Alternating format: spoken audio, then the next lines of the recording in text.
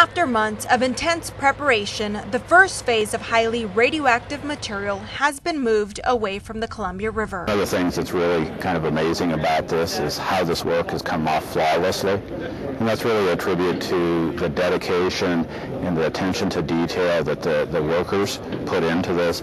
The Department of Energy, along with its contractor, CH2M HILL Plateau Remediation Company, celebrated this major accomplishment by sending off the last shipment of this material called knockout pot multi-canister overpacked sludge. It's difficult when you see the end result here to understand how much went into it and how many groups. It would probably take me about an hour to sit down and write down all the names of just the organizations who contributed. The sludge had been stored underwater in a large concrete basin adjacent to the K West Reactor, located about 400 yards from the river. There were many challenges to the sludge retrieval process, since this type of work had never been done. We're just making sure that Before the retrieval process began, CH2M HILL trained workers in a mock-up facility where they engineered tools and practiced in a safe environment.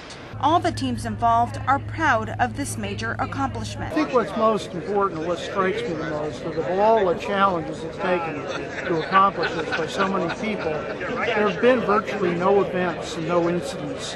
And that's what really tells you who's good. And that's what really the mark of a great team is.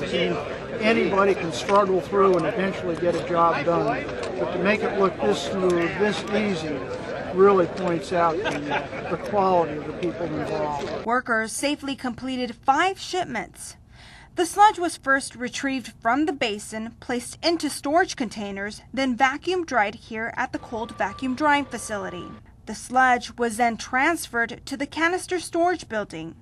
It will remain here until a permanent home is available. Sludge is a dense radioactive material that resulted from the corrosion of spent nuclear fuel stored in the basin and other debris left from plutonium production operations more than 30 years ago. Moving the sludge is a major step forward in preparing the K West Basin for demolition and protecting the Columbia River.